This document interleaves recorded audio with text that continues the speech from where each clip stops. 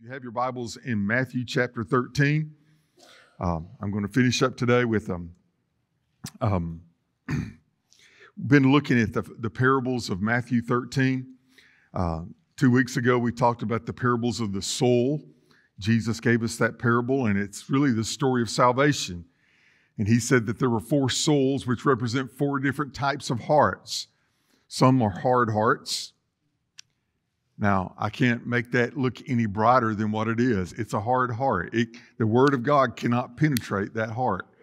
They've allowed things that come into their life that have so bruised and so hurt them. They're so packed down by the world that the Word cannot penetrate into it. The other is the one that's, I call the conflicted heart. It has no depth within it. Not fully in belief. It's shallow. So because of that, the Word of God may hit for a moment, it may spring up, but it doesn't spring up into everlasting life, because when the hot sun comes, it just burns it up. And the third one is the crowded heart. That's the one who the Word of God comes and they receive it quickly, but because of all the other distractions, all the other things that are important to their heart too, it crowds in. And because it crowds in, it chokes out what the Word of God came to do. And of course, the fourth heart was the good heart. It received the Word of God. It believed the Word of God. It accepted the Word of God, and God grew it. The seed became strong and produced fruit, some 30-fold, some 60-fold, some 100-fold. Last week, we talked about wheat and tares. The one who planted the seed, and the seed came up and was exactly what God wanted it to be, but an enemy came and planted counterfeit, denarii, tares. It looks like the real thing at the beginning, but it's not. It's false. It's fake. So the servant said, "Shall we not come and take it up?" And he said, No, you can't do that. Because if you do, you'll pull up the good with it. The wheat, I love this part. The wheat, it dies downward. It has no longer an attachment to the world. But as it ripens upward. And the seed at the top will bow down. And the longer that it is there under the brightness of the sun, it will ripen. That's what we're supposed to be. Amen? The tares will be dealt with at the end of times. Now, those are the 2 parables that Jesus, when he gave them, he also thought it so important that he gave them the explanation along with it. But a parable was for those who had ears to hear. It is a story of truth that comes alongside a natural, normal thing, a picture that they can see, and they'll learn the spiritual truth by how they see it applied to that picture, that story that's there. So today, I skipped 2, the mustard seed and the leaven. And I want to carry this thought forward of the picture of salvation. When we look at the parable of the treasure, of the pearl, and of the net, I pray God will add His blessings to this. If you would, if you have your Bible in Matthew 13, would you stand with me in honor of reading God's Word? We're going to begin in verse number 44. Oh Lord, help us. "Again, the kingdom of heaven is like a treasure hidden in a field, which a man found and hid.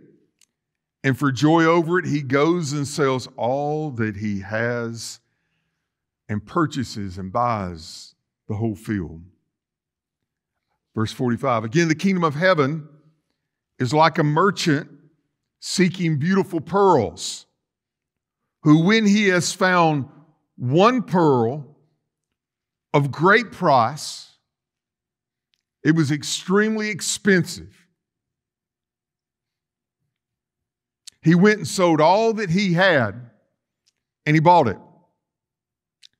Again, the kingdom of heaven is like a dragnet, a net that would be dragged by boats, that was cast into the sea and gathered some of every kind, which when it was full, they drew to shore, And they sat down and gathered the good into vessels and threw the bad away.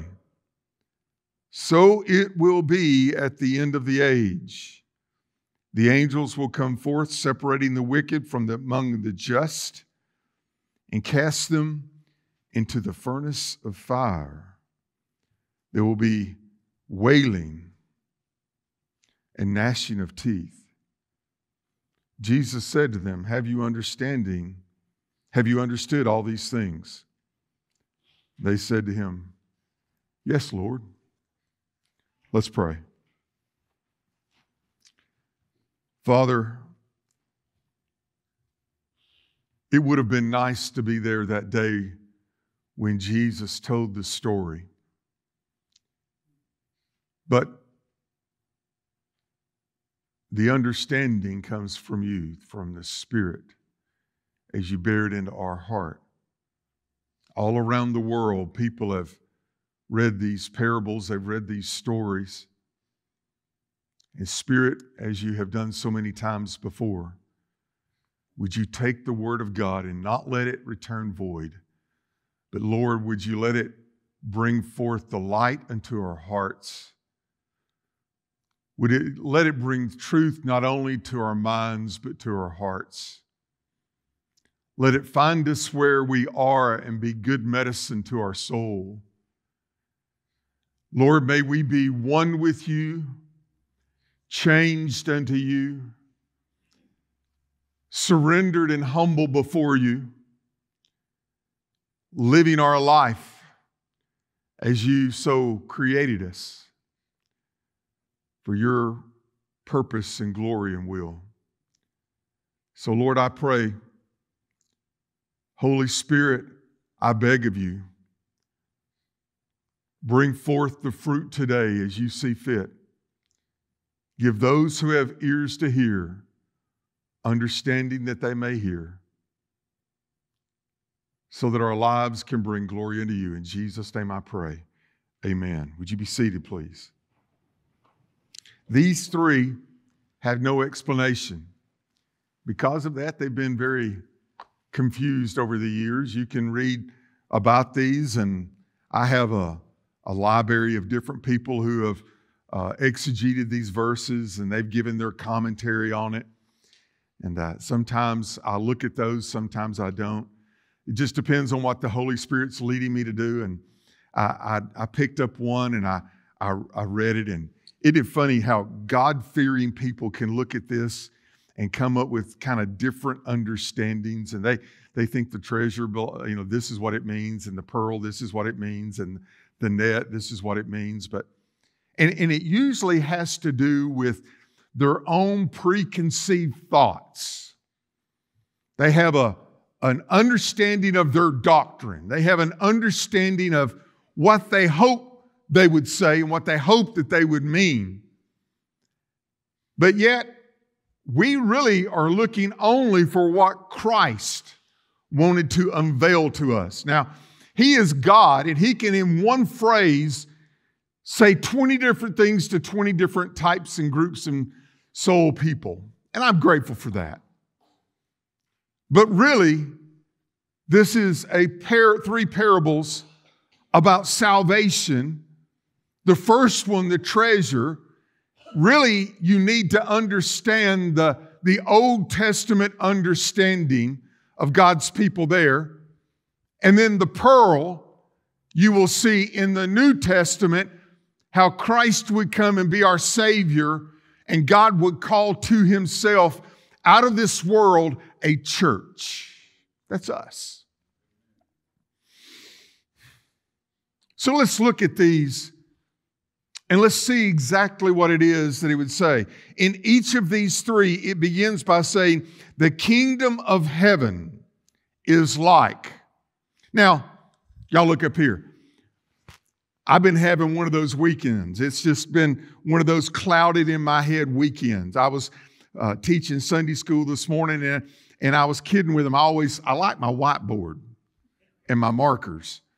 And y'all know I can do numbers, right? Math is easy. All that science, and I can handle that. But spelling, I can butcher spelling like you've never. Now, some of you may be saying, oh, you can't spell? Not really. Lance was in Sunday school when he was teaching one day, and he wrote a word up there, and we all knew he misspelled it. So you know what he did? He put a squiggly line underneath it. Like when you're typing on your computer and you misspell it, and it all gets underlined in red. I've been having one of those weekends where I can still add. As far as I know, 2 + 2 is 4. I got that part down. But my mind is kind of hard to comprehend. I've been having a tough week with my spelling, and I think my brain goes so quickly. But really, it's my brains just can only understand certain things. Maybe there's such greater things that he didn't want me to have to understand spelling, but to think of the things of God, of heaven, the glory, joy, peace, love.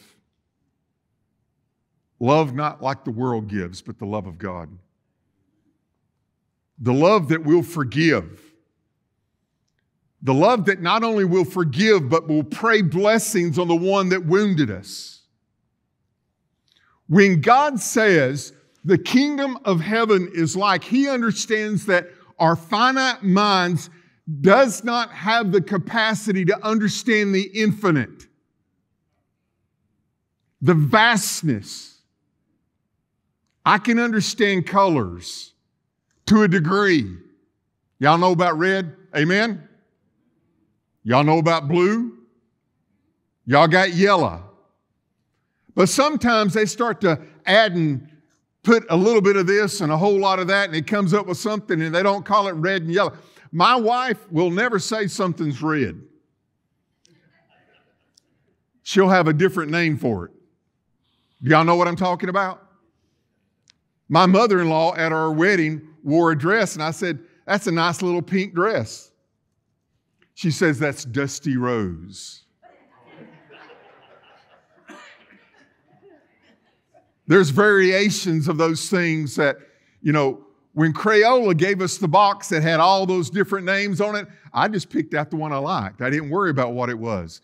There's so much to the vastness of God that is beyond our understanding of how God moves all of those things together. So he tries to simplify it by telling a story, and then the powerful Holy Spirit will come and make it come alive in our life. So when we see this treasure hidden in a field, he's talking about his people, his special people, his God-called people. Today you would know them as Jews. They were given to Abraham, Israel to the world. If you have your Bible, look in Genesis chapter number 12. If you don't, just look up there and Kale will have it on the screen for you. Now the Lord said to Abram, get out of your country, from your family, from your father's house, to a land that I will show you. I will make you a great nation. I will bless you. I will make your name great, and you shall be a blessing. Listen to verse 3. I will bless those who bless you. I will curse those who curse you. And in you, all the families of the earth shall be blessed. Now, church, nowhere in here does this statement of God ever go out of truth. It is alive. It is real. So the same thing that he said to Abraham in that day, when he said, I will make you a nation. I will bless you and make your name great. You shall be a blessing. Those things are still true today. The Jews are still God's chosen people. He loves them with an everlasting love. And when it says that He will bless those who bless them and curse those who curse them, He means it today. So there's a lot of this stuff that's going on in the world today that this scripture says, you better side with my people. And if we side with Him, He will bless us. Now you may look at it and say, it hadn't always been that way. Yes, it has. But when God brought these people, He used them to be a witness to the world, but they didn't always follow God. But His promise to them was still there. And because they didn't follow God and they were not a good witness to them, He allowed them to be hidden in this world. And they have been scattered so many times. And in 1948, matter of fact, May 14th, 10 days from now, in 1948, they were brought back together as a nation. Yes, I think we're getting closer to what people call end times. And God's going to fulfill something in them. But it's still not yet the day of them. They have the opportunity to find salvation. But they're going to have to do it through all the rest. Today, salvation comes to the Jew and to the Gentile. They are to Him a treasure. Look what it says in Exodus chapter 19, verse 5. Now therefore, if you will indeed obey my voice and keep my covenant, then you shall be a special treasure to me above all people. Are y'all okay with the Word of God? He doesn't hiccup. He says it straight out flat. He means what He says. He says, you shall be a special treasure to me above all people, for all the earth is mine. And you shall be a kingdom of priests and a holy nation. You shall be, if you obey and you follow me. They just didn't. In Psalms 100 and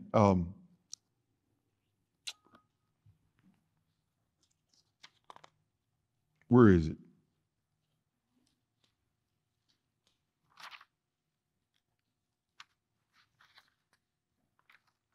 Where is it, Kel? Psalms 100 and... Did I write it down for you? No, sir. Well, we didn't need to read that one anyway.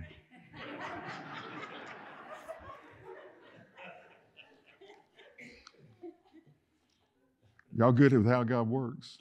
I told you it's been one of them weekends for me.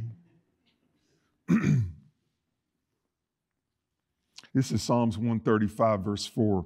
For the Lord has chosen Jacob for Himself, Israel for His special treasure. Praise God that Israel may have failed God, but God never failed Israel. He has a people for Himself. So He says that now, though they are a treasure, they are hidden in a field. But this is what He says, which when He saw in this world, He allowed them to be hid, but He said, for the joy over it, He goes. Come on now. The God of eternity, the God of all of heaven, the God that there is no term that we have that can describe the wealth of the Almighty. He says, I'll let it all go for you. Look in Matthew chapter 13, verse 45. Again, the kingdom of heaven is like, but this time it's like a merchant seeking beautiful pearls. This is the church. This is you and I. The church are the people that are called out from the world. There's the Jews, there's the Gentiles, but then there's the saved that are called out from them, and they are the church. When you repent of your sins, when you trust Jesus Christ as your Lord and Savior, when He writes your name down in the Lamb's Book of Life, you are baptized in to the church. It is believers. It is the fulfillment of God's plan from before the foundation of the world. A pearl. It is formed in an oyster. It lives in the sea. And something happens inside the oyster. Something will come in, maybe a grain of sand, and will wound the oyster. And there is something that comes around that wound that the oyster brings. And over time, now it's a quick process. It happens within 3 to 5 years. Around that wound, a pearl will be formed. Now, if it were not for the wound, there would not be a pearl. But the only way that you get the pearl is the oyster has to die. And the pearl will be taken out. Now, a pearl is not like a diamond, an emerald, any of the precious stones. They can be chiseled on. They can be cut. When you men bought that diamond for your wife, you got a particular cut, whether it's an oval or whether it's pear-shaped or whatever it may be. There's big ones, there's small diamonds, there's all those things. Oyster can't be that way. Now, there can be fake pearls, cultured pearls. They can be done in the world, but they're fake. They're not the real deal. But you can take a pearl and crush it. It's formed in a womb, and it lives vicariously. Beautiful, but it can be crushed. The church was formed in a womb, the wound of Calvary, where Jesus gave everything. When He saw the church, He gave up all the treasures of heaven. Christ was wounded for our iniquities, for the chastisement of our sins.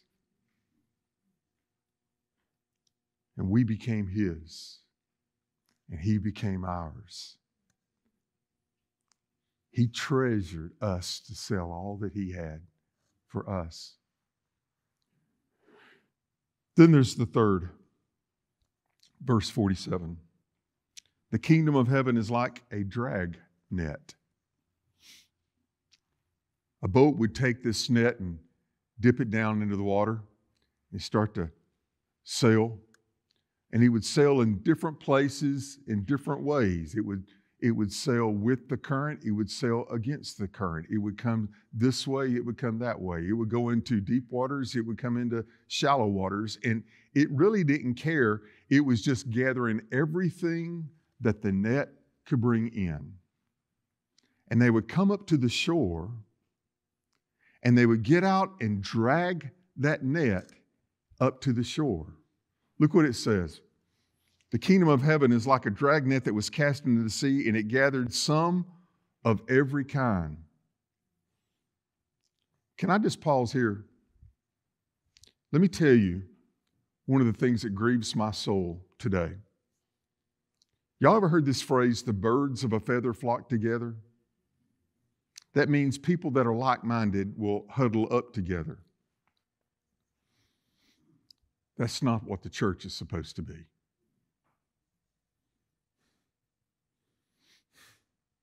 People move to where they're comfortable. Jesus moves towards those that He loves. And in the world today, He loves all kinds. Some that the world would call beautiful, some that the world would call ugly. Some that the world would say hasn't been given much, some that were born the children of a king. Some that have an easy path, some that have a hard path. some that are of one race, some that are of a different race. But God loves us all. When we get to heaven, there will not be different sections. There won't be a section for this group to flock together, and there won't be a section over here where this group flocks together. If we have that mentality on earth, that's us, that's not God.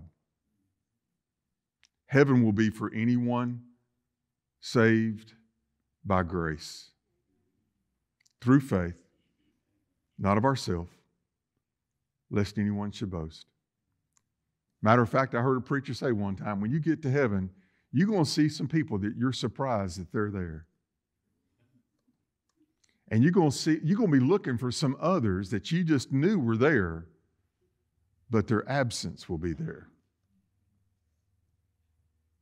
He cast the net in, and he gathered some of every kind.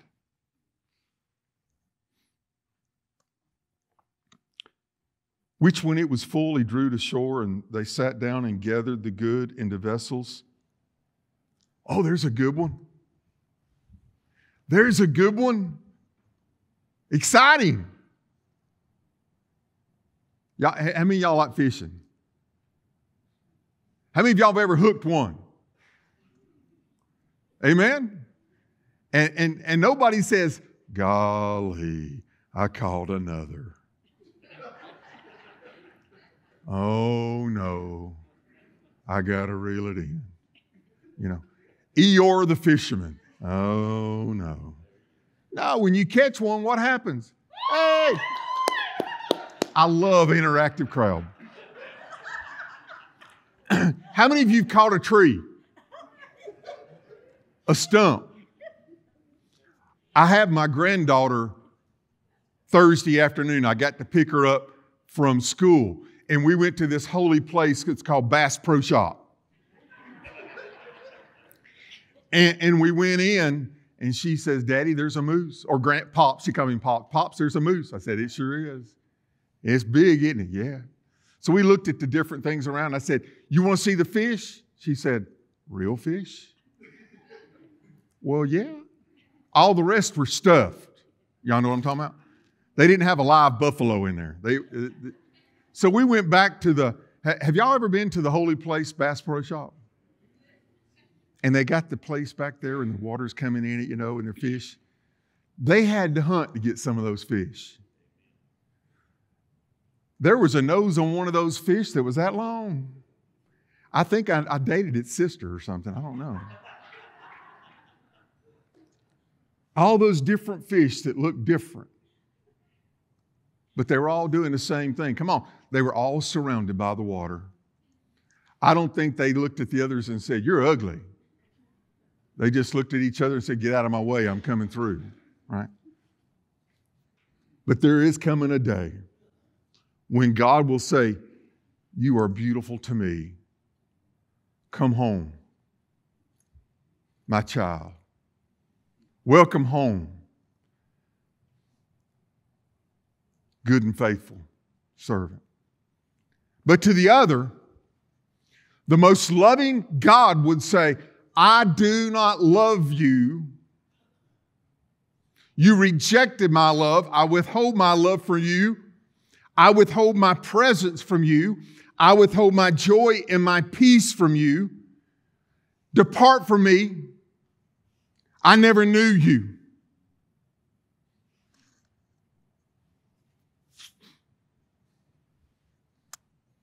So it will be, verse 49. At the end of the age, the angels will come forth, separate the wicked from among the just, and cast them into the furnace of fire. Anyone who wants to tell you there's not a hell does not look at Scripture. They'll take one verse somewhere and they'll twist it, and they'll take it out of context, and they'll try to say, there is no hell, there is no lake of fire. Jesus talked more about hell than he did heaven. Here he says plainly, the angels will separate them.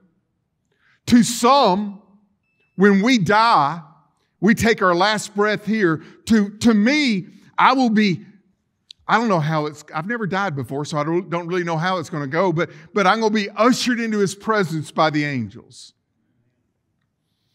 To others, they will be ushered into the place that was prepared for the devil and his angels, called hell. I don't know if it literally is a furnace of fire, or maybe he was just using something that is one of the most painful things just to say that is something you do not want to go to. Is it literally? Preachers have said yes. Preachers have said, once again, I got that finite mind. How can God describe the infinite? All I know is I don't want to go there. This is a parable. This is a section of parables that says the Word of God is there for you if you would receive it. But Satan's always going to have counterfeits. Satan's always going to have people who would rather have their way than God's way. Though we are a treasure, though we are the church, the pearl that he was wounded for, we have formed something out of that is precious to him, and he was willing to give up all of heaven for it. But my soul grieves those that will be cast aside. Because God loved them with an everlasting love too, they just chose not to receive it. He's trying to get them to understand that there is a way that seems right unto a man, but the end thereof are the ways of death. Don't follow your way, follow his way. It may be a narrow path, but it's worth it. Mark was talking about holiness. That means separation. That means we need to separate from this world. When we talk about the wheat, it dies to this world and it rises and bows before him. And he will ripen us into something that's beautiful and sweet for him. But in this world, though we're so surrounded by all of the ugliness and the evil that's there, we must allow ourselves to choose that which is holy unto him. Yes, we're told that in the end times, many people who have a love for God will grow cold. May it never be said of us. There will be weeping, there will be wailing, there will be gnashing of teeth. Then Jesus looked at his crowd and said, have you understood all these things? They said to him, yes, Lord. How many of y'all understand everything I just shared? How many of you by faith are ready to receive it though? I think they didn't understand all the nuances of it, but they got the gist. And by faith, they were willing to receive it. It hurts me.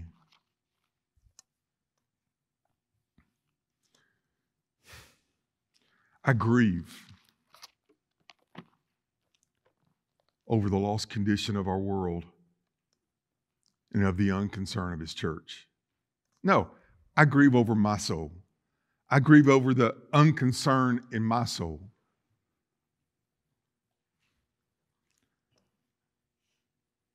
I grieve over taking his word so lightly. I grieve over not living by faith more. I grieve over caring more what happens to me than what God wants to have happen. I grieve over my concern rather than his concern. I grieve over people leaving this earth without Jesus. I grieve over their weeping and gnashing of teeth.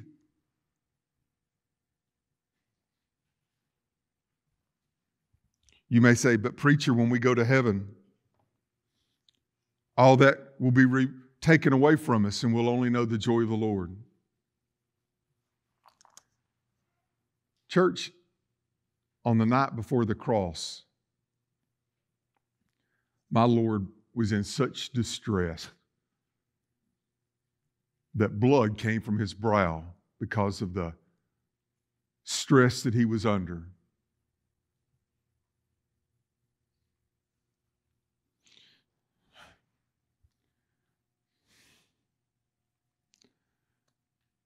Maybe we need to weep a little bit more for those that aren't there. I don't know who's listening. I don't know who's the real and who's the counterfeit. That's not my job. I'm not supposed to judge. I'm just supposed to love. But if you don't know that you know that you know that you know that you know, if you don't have the peace of God in your heart, if you don't know that if you died today that you go to heaven, you need to get it right today. And if you have loved ones, and I know that you do, that are not living for Christ, are you grieving their soul? If it looks like a duck and quacks like a duck and walks like a duck, we're going to call it a duck.